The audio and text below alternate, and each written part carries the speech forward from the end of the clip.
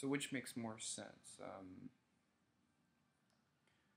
Going down next door, paying for, let's say, a pretzel, and then after the transaction is made, all the resources are accounted for, and all the liabilities have been paid for, and the assets surpassed it. And then whatever profit is made goes to wherever the owner wants it to go, or asking permission to go down and get this from the owner, who then plan out the whole accounting procedure, the whole idea of where each liability will be paid for and what's going to happen after the payment's been made. And then after all these calculations are made, considering I'm not the only one who's asking for this, and he has to deal with the same thing when it comes to getting these resources himself, that he'll, you know, get as a liability and I'll have to deal with as well. And then after all that's said and done, I go downstairs and get that resource. Let's say if it's a pretzel. Which one seems a lot more simple? I don't know about you, but the first one seems a lot more simple. And that's sort of my big issue with central planning. And while I think that a lot of terms on central planning seem more complex than they need to be, the best way to describe it is accounting for something that hasn't yet happened.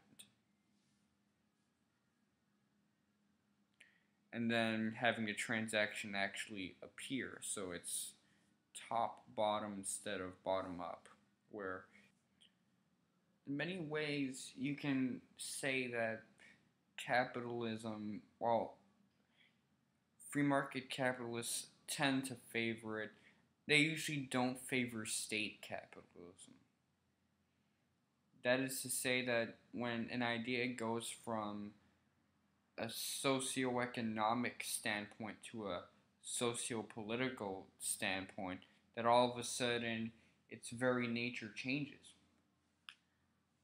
You won't believe how much people dissed on anarchism because they say that words have archons in them, or that advertising is an archon, or parent relationships are an archon, or better yet, this is one that's kind of rich. That computer programming, the fact that we rely on a central server to get to where we want, which usually deals with an ISP, Internet Service Provider, that's an archon in and of itself. Well, anarchism is supposed to be just political in a certain degree. I don't really see a lot of anarchists having a problem with the food web not being the replacer of the food chain. But I guess that's the nature of reality. Which brings me to the New World Order and why I don't believe this conspiracy. Now, the New World Order is very popular on the internet, and surprisingly, if you actually went to a Christian church, it's also popular amongst many religious institutions as a way to diss the Illuminati, Roman Catholic Church, and all these other social pillars, including the legal system and the state. I'd say that there's something afoot from the state. This organization, Illuminati, and the state, and a bunch of corporations are planning this new world order and the merging of economies. And a lot of factual stuff, like stuff that Bush actually said, and some things that may or may not be in the works, including transportation throughout North America, and the merging of the currencies to make some sort of North American currency. These are all stuff that are true, but when you put it together, it's bullshit. Want to know why? Well, a lot of it has to do with the obvious fact that there was another conspiracy a long time ago. And this was something that we all know by now. We've been taught it in global history, United States history. We've been taught this shit since before we even met an educational criteria that even meant something. And at this point, we should all know what it is. It lasted about a decade long.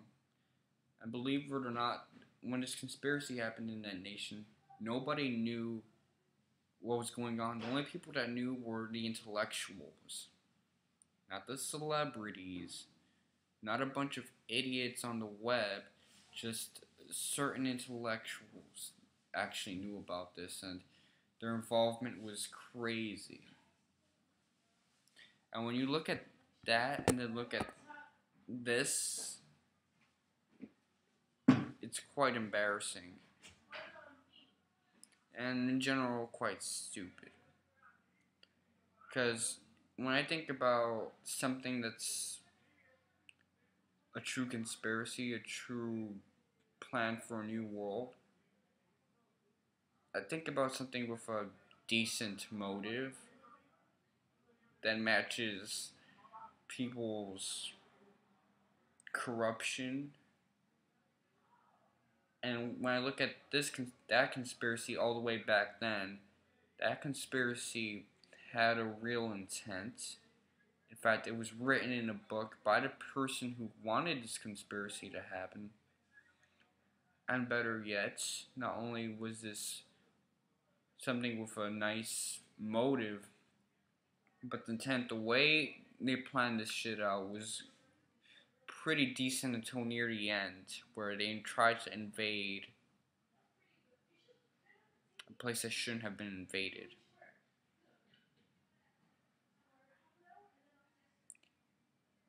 So why is it that the current one that's been in the works for much longer and has a strange intent, a strange motive, is known by idiots around the web and celebrities that should probably be dead by now, and corporations and politicians that are mediocre and petty? Yet this still remains. Can someone tell me that? Because I really want to know. Regardless, this has been Leon, and I hope you enjoy this series of platitudes.